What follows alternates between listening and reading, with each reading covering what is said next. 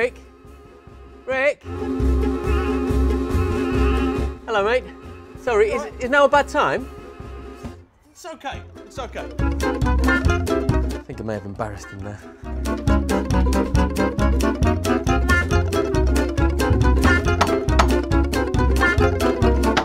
So I'm just doing the quiff routine. How's it look? Yeah, lovely. Lovely, okay, come in.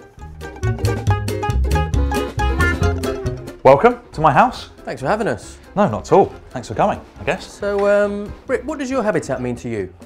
My habitat is like my safe space, really. So it's very hectic. A lot of stuff going on out there, quite stressful. Whereas here, I get to just be calm and relaxed. So cut off, have a bit of peace and quiet. Exactly. You're lucky, actually, that I'm wearing my jeans today, because normally I'd be wearing my jogging bottoms.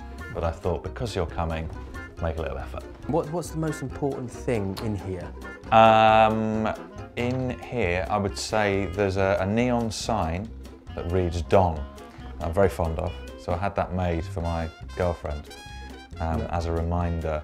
Very nice. Always, it is very nice. That's in replace of your fireplace, was it?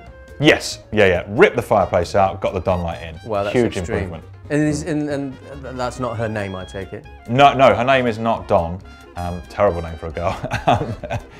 It's a reminder to her to always lead the life of a Don. Of a Don, and do you do that? Yeah, of course, yeah. Yeah, obviously. What would you miss most if I were to take something? Sorry, are you going to steal something from me? No, it's more hypothetically speaking. Right. Well, I'm a Liverpool fan, and I've got a signed Kenny Dalglish shirt that I'm very proud of that isn't up in here because my girlfriend's family are all Arsenal fans. So rather gallingly, it is in. Well, I'll show you. It's in the small toilet. Yeah, so just in here. Right. Oh wow. So you weren't kidding when you said it was in the loo? No. But better than not having it up at all, right? Oh well, I suppose so. Well, I love it. Right. So where do you spend? You love it, don't you? Yeah, I do love it. Okay. So where do you spend most of the time in the house, Rick? Obviously spend quite a bit of time just in here, staring at that. But apart from that, downstairs? Do you want to come downstairs? Yeah, let's take a look. So this is where I spend most of my time, down here. Great space. Thank you. Okay, Rick, so be honest, is there anything you hid from me before I got here? Yes. You gonna show me?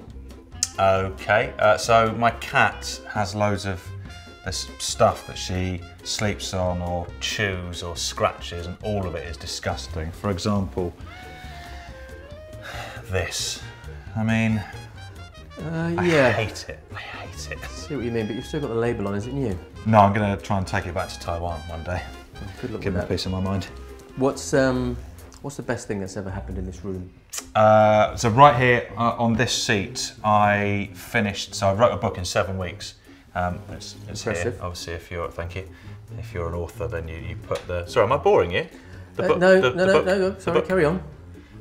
So I hit send on like the final sort of proof of the book in this seat, and then just sat back and felt quite sort of numb and pleased.